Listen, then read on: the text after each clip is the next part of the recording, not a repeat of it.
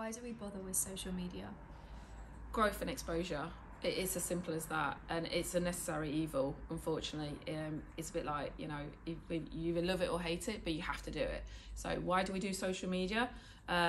Growth, to grow your audience, to grow your tribe, to create a tribe, to get engagement, engage with your audience, give good value content, answer questions, solve problems, get engagement with your customers, and call to actions.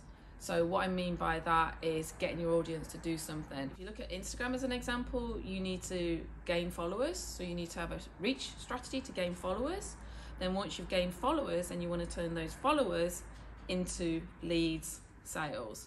So the only way you're going to do that is to have a content strategy, posting, and a growth strategy of following your audience, engaging, commenting, liking.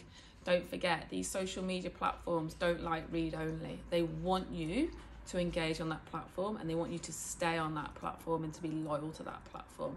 So social media is here. It's not going to change. It's going to adapt, but it's not going to go away.